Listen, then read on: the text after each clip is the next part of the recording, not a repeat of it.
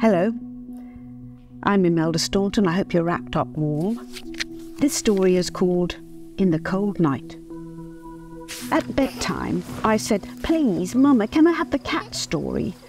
But then the baby started crying. Mama says we have to call the baby Fatima. But I never wanted a new person, especially not an always crying one. So my Nana read to me until I fell asleep.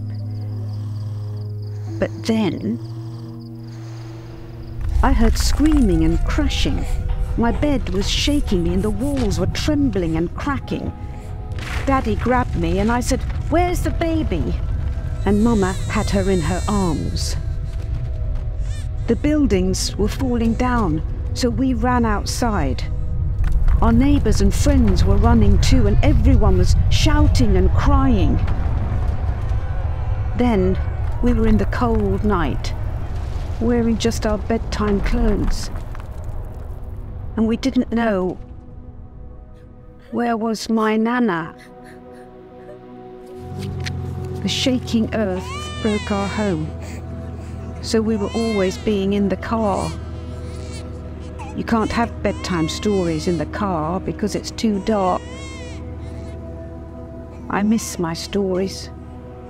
I miss my bed. I miss my Nana.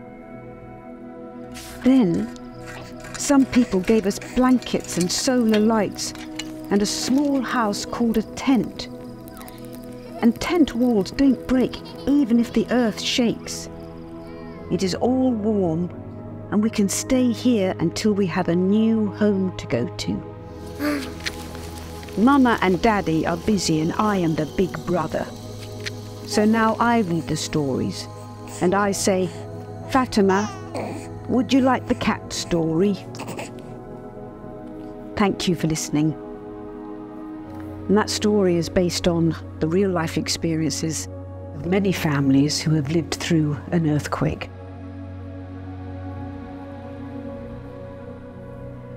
So please do share and help spread the word for those facing cold nights without shelter. Thank you so much.